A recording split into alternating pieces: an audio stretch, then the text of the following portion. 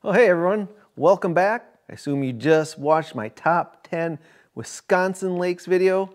Well, the same rules are going to apply for the top 10 Minnesota lakes. These are all lakes that I have personally fished, documented, and uploaded a video to YouTube. One of our goals here at Golden Midwest Fishing is to fish every lake in Minnesota. By every lake, I mean lakes that have public access, a boat landing, and actually contain enough fish to target. So I currently have 58 lakes in Minnesota that I have uploaded. So these are my top 10 favorite lakes out of those 58. All right, now while making this list, I also consulted Reggie, who, if you've watched my videos, you've seen that he fishes most of these lakes with me, and also my father-in-law, Dennis, who has lived in Minnesota his whole life and knows a lot of these lakes, although he does have a bit of a different perspective, and some of these lakes we disagree on. So after the top 10 list, we'll be going over some of those lakes as well. All right, let's get started with number 10. We're heading over to Chisago City for Green Lake. All right, Green Lake, it's a 1,809 acre lake. It's got a good reputation for walleye. It's also got good pike, bluegills, crappie, largemouth bass, a little bit of everything in there. Now, if you notice this lake, it's kind of in two parts here. You got the big bottom part, is Green Lake, then go through a little channel and you go into a smaller lake that's called Little Green Lake. Well, we did our best up in Little Green Lake, and man, did we catch some big ones. Reggie caught a 26-inch walleye, and I caught a 17.5-inch largemouth bass, along with lots of panfish too. So some pros of this lake: it's easily accessible. It has a nice landing with 2 docks, and there's abundant fish in there and some big ones. Cons: it is right in the city, so it can get quite busy, and especially during the summer, the water is kind of some green water. It's got some algae in it. All right, let's go to number 9. Okay, this one I'm kind of cheating on a little bit. We got North Center and South Center Lake. This is in the town of Lindstrom, not too far from Green Lake. And we've had this Super Bowl tradition for the last several years now, where we go out on Super Bowl Sunday and try to fish a lake for 2 to 3 hours and then get home in time for the Super Bowl. So these are the last 2 lakes that we fished during the Super Bowls. So we'll start with North Center Lake. It's the smaller of the two. It's at 725 acres. This is on the north side of Highway 8. When we were there was some ice racing going on. It was taking up most of the bottom part of the lake. So we had to go way up to the north end. And if you notice on the maps, the whole south end is fairly shallow. You had to get up to the north end to actually get some of the deeper water. But we were catching fish after fish after fish. I brought my son Reed with, and he was having a blast. And you know, catching 20, 30, 40 fish. And then he's like, hey, do you think we can catch 100 fish before we go? So we're like, all right, 100 fish challenge is on. Well, we ended up catching 127 fish before we had to leave. So the next year, he's like, oh, we got to beat our record from last year. So we went to South Center Lake, which is on the south side of Highway 8, slightly bigger at 898 acres. It's got a little different shape too. And it's much deeper. Deepest spot is 109 feet. So Reed wanted to beat the previous year, so that was our goal, and we stopped at 129 fish. So we beat it by 2, and then had to get home for the Super Bowl. All right. So some pros about this lake, both of them, they have abundant fish. Said both lakes caught over 100 fish in 2 hours.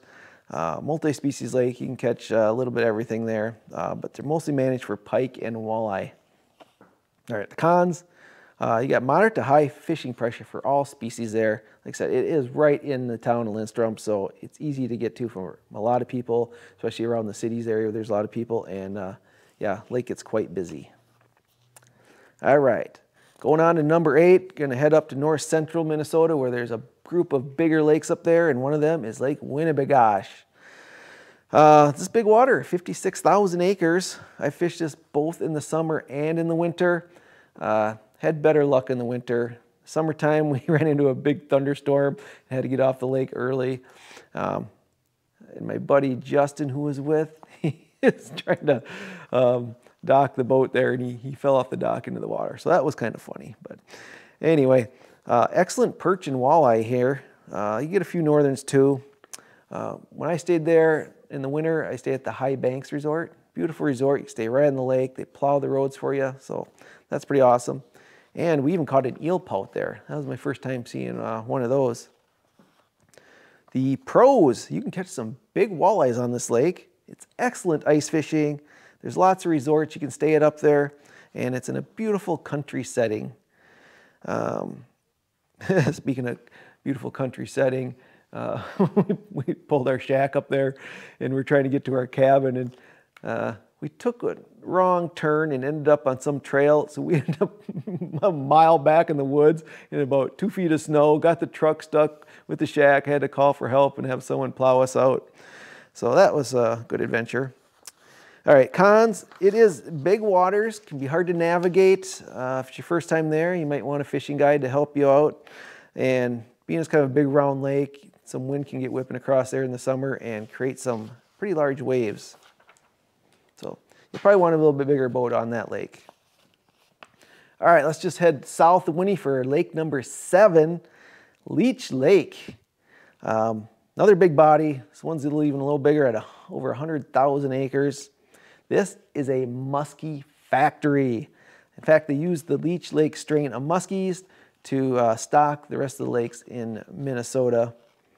Being such a big lake, there's lots of places to fish, and you can catch some big fish here. When I was there, we caught mostly bass and pike, and didn't get any that were too big, but they're in there. We just didn't get them that day.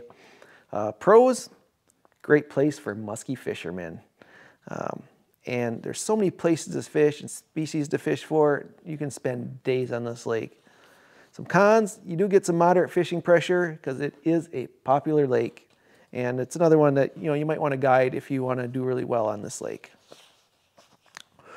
All right, number 6. We're heading over to Layton Lake, just east of Lake Winnie and Leech Lake. It's a small lake at 244 acres, so you've probably never even heard of this lake, but there's a lot of smaller lakes around in this area that were really good.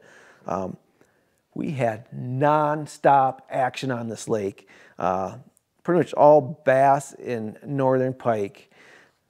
So one thing I learned about on this lake, I was fishing with Reggie and my other buddy Justin, who has been on a couple videos. But Reggie and I were just pulling in fish after fish after fish, and Justin wasn't getting a single bite. And they're like, all right, something's going on here. We got to figure this out. So Justin was in the back of the boat. I'm like, all right, Justin, move up to my spot. I'll move in your spot. I took his pole. We switched poles. So he had my pole and lure. I had his pole and lure, and I was in his spot. Started fishing.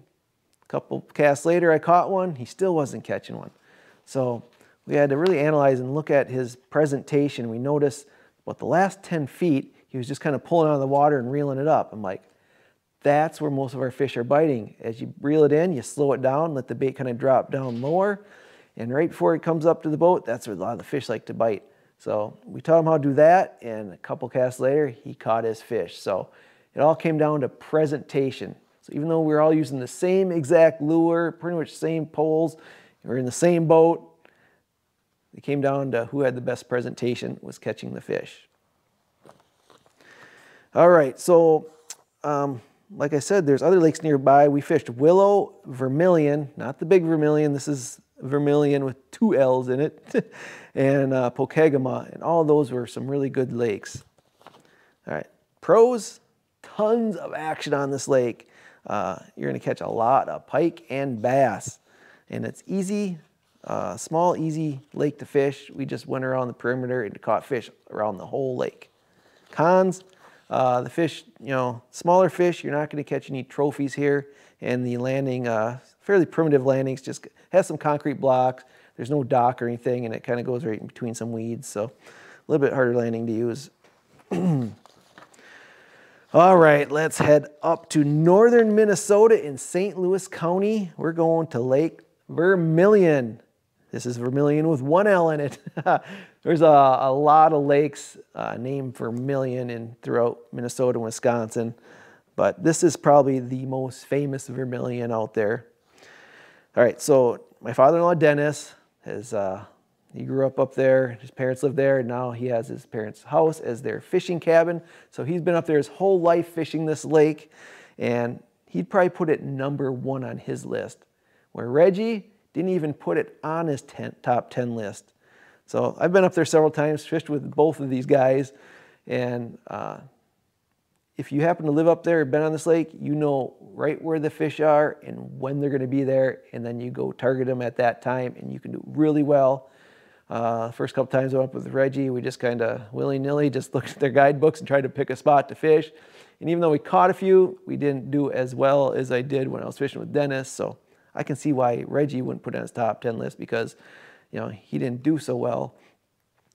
It's a big lake, so if you've never been there before, you might want to get a guide or really look at some guidebooks to know where to fish there. It is over 39,000 acres. Most people go there fish for walleye or some trophy muskies, but it is a multi-species lake. We caught a little bit of everything there, and I'll link a video below that shows us trying to fish the entire lake for just about every species out there. Yeah, we tried fishing it the whole lake in one day, and it's just too big. We couldn't quite cover the whole thing, but we tried. Quick story about this lake. When I was up there with Reggie, I was wide open, full throttle going across the lake, kind of cutting through this channel. And all of a sudden my fish finder blipped that there's a fish. And I'm like, oh, there's a fish. I slammed it in neutral, threw up my pole, and about 2 seconds later, I caught a tiger muskie. I'm like, okay, that'll never happen again, but it was a lot of fun. All right, some pros. You can get some trophy muskie on this lake. In fact, we've had our biggest muskie to date follow us up to the boat. Didn't catch him, but it was a monster. It's abundant walleye there. I said most people fish for the walleye, and when I'm up there, Dennis, yeah, we'd catch over 30 walleyes in a single crack. It's a multi-species lake, so if you want to fish for something else, you can. There's a little bit of everything there, and there's endless places to fish. It's a huge lake. It's got if you look at the shape of the lake, there's endless, little bays and nooks and crannies to fish in. All right, cons. I said it's a big lake, so you might want to guide if you're new there. The hot spots there get crowded. Said all the locals know where the walleyes are and when they're going to bite, and you'll know because there's a lot of boats in one spot. This lake also has a lot of hazards. You find a lot of rock piles under the water, and if you're not careful, you can hit one just out in the middle of the open. I've been going across there before, and all of a sudden out of nowhere it comes up to like a foot deep and a big rock ledge. So watch out. A lot of buoys. Pay attention to those buoys. And when it gets windy out, you get out in the big part of the lake, you can get some big waves out there, so it can be hard to navigate across. All right, number 4. We're going to head northwest of that Vermilion Lake up to Ash Lake. It's only a 669-acre lake with a max depth of 29 feet. This is a very beautiful, scenic lake. I love this lake. It's got a variety of bottom structure, and it is filled with smallmouth bass. Caught a lot of smallmouth bass. And down on the southeast side, we actually hooked into some pretty big northern pike. Now, there's some other lakes nearby this one, Elephant Lake, and also the #1 lake on our list, which I'll tell you in a minute. But see, black ducks over there too, a bunch of little lakes, kind of near the town of Orr, Minnesota. All these lakes were great. I just picked Ash as my favorite of the little ones over there. We had a good time on that lake. So pros, it's a small, easy to fish lake again. It's very scenic, not crowded at all. I think we were the only boat on that lake. Has a very nice boat landing, and it is smallmouth heaven. If you like smallmouth, this is the lake for you. And but it also has some vicious perch in there. Holy cow, it had a lot of perch, and they were just attacking our bait. Even our bigger lures we put on, they are just nipping at it all the way in. Cons, a little less variety of fish on this lake, so you're probably going to catch mostly smallmouth bass. You catch a few perch and some northern pike if you target them. And just put, trying to find some cons here. I just put it's kind of a far drive for most people. It's way up in northern Minnesota. So if you want to fish this lake, it's going to be a little bit of a drive up there. All right, let's hit number 3 on the list. We're going just straight west of Duluth, the town of McGregor. We have Big Sandy Lake. All right, so when we were there, it was a very windy day and I was having some boat motor issues. So all I could do was stay in idle. So we had to idle around the lake and it was very windy with the big waves. So it was very hard to navigate, but we did our best. If you look at the shape of this lake, it has just endless bays and places to go in, hide away from the wind, and places to fish. And there are tons of northern pike in here. In fact, that's all we caught. And I put it was kind of getting ridiculous after a while. It's just, I mean, one after the other after the other. And I first started out with some smaller ones, but then we started getting into some bigger ones. I put on my bigger lures and it worked. I started catching them on my musky lures. I have talked to other people now who fish this lake and said they did catch some other fish in here. Can't remember if they were saying crappies or bass or something, but there are other fish in here. We just didn't see anything else. All we saw was northern pike. All right, so the Sandy River flows out of the bottom of it there, and it goes into a couple other lakes. So you can actually fish in there too and get to these other lakes through it. So you have more options there. Just great weed lines and lots of structure to fish on this lake. So pros, this is a lake for pike lovers. My goodness, if you want to catch northern pike, this is the place to go. We love catching northern, so we loved it. It's big water, lots of places to fish, and you get lots of action. Now, cons, we didn't get much variety. The only fish caught was northern pike, so you can try for other stuff. I know there's stuff in there. I can't tell you. I only went up there once. So, and then there's an unmarked sandbar that runs across this one area. And luckily I had my GPS maps out and I'm like, it looks kind of shallow. So I was taking her slow and we ended up beaching our boat right in the middle of this channel. And it took us a while to get out. I can't believe they don't have that marked with a buoy. But anyway, watch out for hazards on this lake. All right, we are up to number 2. We're gonna go way up to northern Minnesota, up to Voyageurs National Park. And we are going to Lake Kabetogama. And if you watch the video for this one, yes, I do have a hard time saying the name of this lake. I get it wrong a lot. Kabetogama. All right, it's another big water, up over 24,000 acres with a maximum depth of 80 feet. This is just beautiful, pristine waters. It's like fishing a Canadian lake, but you're not in Canada. You're real close, but not in it, but it just has that Canadian feel to it. It's got a lot of these rocky shorelines and also some nice weedy bays with nice clear water. So you get good weed lines that go out deep due to the water clarity. Now this lake is known for its walleyes, but it also has trophy pike, jumbo perch, and smallmouth bass.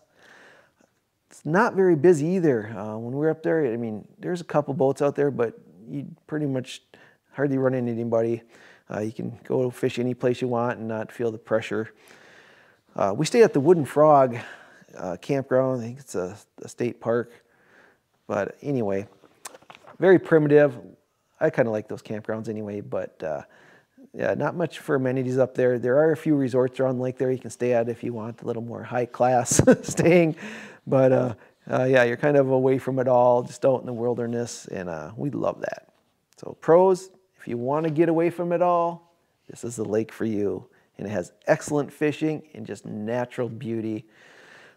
Cons, I really had a hard time finding any cons, but I came up with, it can be intimidating for new anglers. It's a big lake, and if you've never been up there before, lots of places to fish. So I'd say just make sure you have good maps and a GPS if you want to explore the whole lake, because you know, you can easily get lost on these bigger lakes.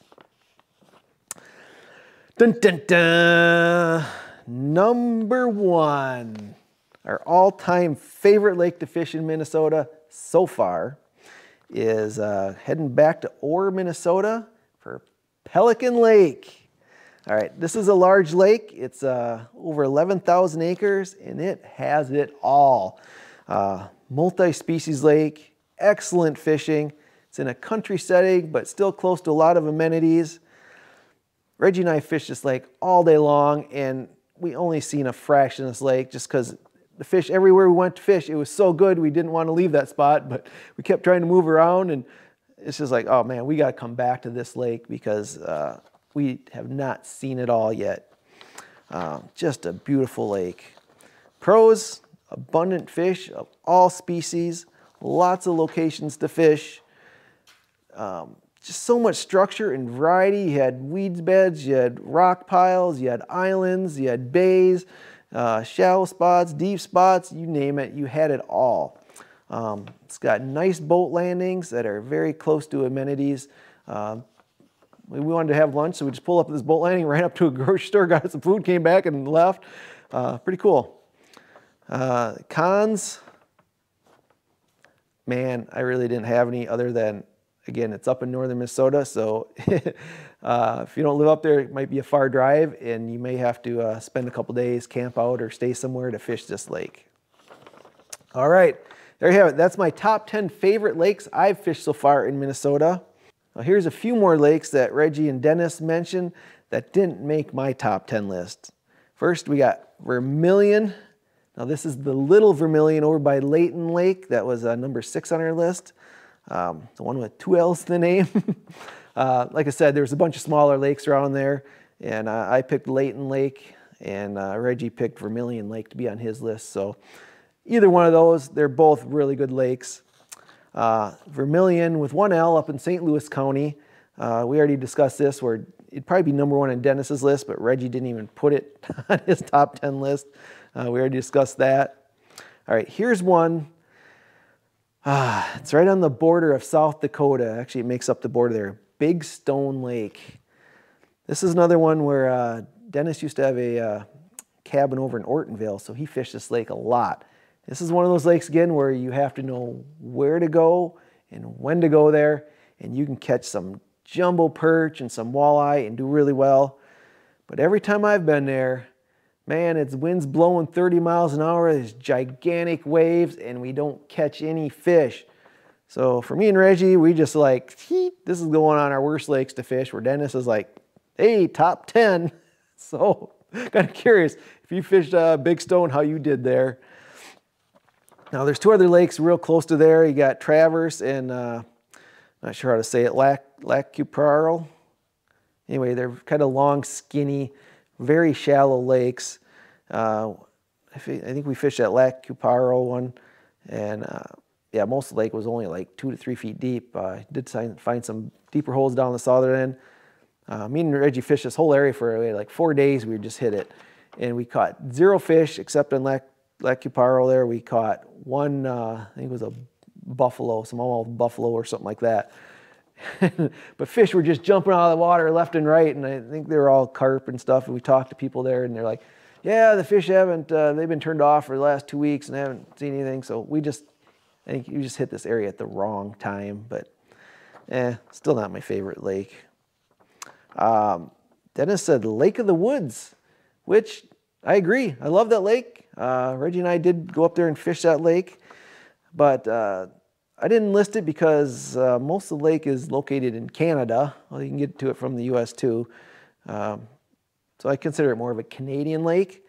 But as of today, I still has my biggest northern pike I ever caught was on Lake of the Woods at 37 inches. I even went up to Lake Wollaston, way up in northern Saskatchewan, where they have monster pike. And I had some on that went well over 40, but never got them in the boat. So still 37 inches is standing as my personal best there. So Dennis also mentioned Burnside Lake. That's up real close to Vermilion, right in the edge of the boundary waters there. Super clear water, big boulders in there. It's a very deep lake, but man, they have some big fish in there. We were there several times, a couple times, yeah, and we saw just big monster pike following our baits in. It's just so hard to catch them. Well, they didn't want to bite, but man, being that clear water like that, it just gets your heart pumping when you see them. It's kind of a hard lake to fish though, because very steep shorelines, very deep lake, so you got to really find up these little shallow shelves there. Also had just a monster smallmouth bass on there too. It's like every fish in there is just gigantic. They're just hard to catch. I believe they catch lake trout and stuff up there too, being the cold, deep water. So I didn't list it just because as much as I love this lake and this beauty and this water, it's just a hard lake to fish. They don't catch a whole lot there, but if you do catch one, it's probably going to be a monster. And then the one lake that everyone's probably wondering if I'm going to mention or not, we got Lake Mille Lacs, probably the most popular lake in Minnesota. Dennis has it on his top 10 list. I gotta say it's a good lake, it's just not my favorite lake. I've been up there a couple times, summer and winter. Just caught some monster walleyes through the ice there. First time I fished it, Tony Roach, the fishing guide, popular fishing guide up there, he brought us out and we did really well. In fact, they were filming Midwest Outdoors was out there filming an episode and we got to be on it. So that was kind of cool. So I did have fun there, but overall, it's one of those lakes that you probably want a guide for if you haven't been there before. It's kind of just big round lake and you just got to find where the humps and stuff are, where the fish are. They do have some just gigantic muskies there too. If you can hook into one of those, you can get a trophy muskie, catch some huge walleye. There are a lot of special regulations with this lake. In the summertime too, it can get really windy and just huge waves, and it's hard to get out there on the main lake and fish. So it's a good lake, just wasn't my favorite and didn't make my top 10 list. All right, hope you enjoyed Minnesota's top 10 lakes that I enjoyed fishing anyway. If you like this one, I am currently working on my top 10 worst lakes to fish. Now, okay, I've enjoyed every lake I fish, but there are some, you know, that are just better than others. So these are lakes I would say, you know, once is enough. Probably don't need to go back to this one. All right, to see all 58 lakes that were in the running for the top 10, you can check out my Minnesota Lakes playlist right up here. And now I want to know what your favorite Minnesota lakes are. You can either tell me down in the comments or just email me at randy@gomidwestfishing.com. All right, thanks for watching. We'll see you soon.